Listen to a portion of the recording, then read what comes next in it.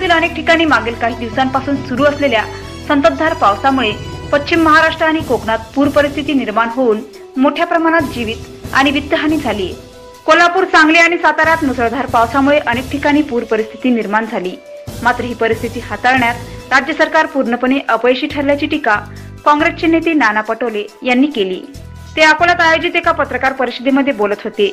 तर राज्यातील पूर परिस्थितीवर मात करण्यास राज्य सरकारकडून दुर्लक्ष केल्याप्रकरणी मुख्यमंत्री देवेंद्र फडणवीस आणि कर्नाटकचे मुख्यमंत्री येडियुरप्पा यांच्या विरोधात पुढच्या आठवड्यात न्यायालयात याचिका दाखल करणार असल्याचेही ते म्हणाले।